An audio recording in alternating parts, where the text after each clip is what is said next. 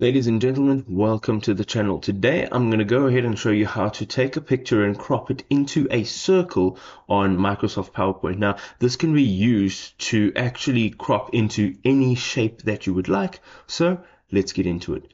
The first thing you're going to go ahead and do is jump onto your PowerPoint desktop app. You can do this in the browser as well. Now, what we're going to do is go up to the left-hand side on our ribbon and tap on Insert. Okay, let us get a blank slide here, and we are going to insert an image. This is the image that we would like to crop into a circle. Let's go ahead and use this beautiful BMW E30. Right, so what we want to do now is we're going to go up to Insert again, and we're going to look for shapes. And we are going to find this circular oval shape. Now, to get an exact circle, what we need to do is hold in Shift, and we now need to drag our mouse cursor over like this, and you will now get a circle. Now we can click down and move the circle around. All right, so what we need to do is right click on the circle, go down to Format Shape, and on the right hand side you will see a few options, and over here in transparency we're going to just move that transparency up to about 50% so that we can see the photograph behind the circle. And here is where we can now potentially put this into the position that we would like. Okay, so I want those beautiful headlights in there, and I want to see those spotlights at the bottom. So this is what I would like in my circle.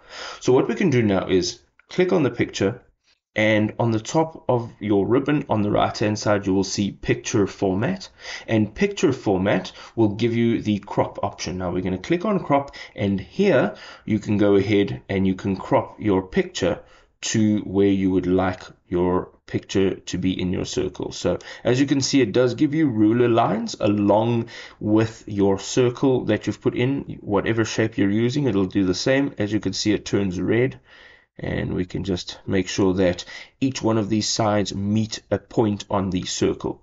We're going to click away, and you will see now that your circle is over the image that you want, or the part of the image. So what we're going to do now is move our circle over to the right hand side, and once we've done so, we can go ahead, click on our image, right click on the image, select cut, and here in our circle we are going to click on it, and you will see under the fill and line option, you'll get fill and line, and you want to go down and look for picture or texture fill and click on that, and voila, there you go. You've got the beautiful headlights of that BMW E30, and there you go. You can now go ahead and try this with any shape that you would like.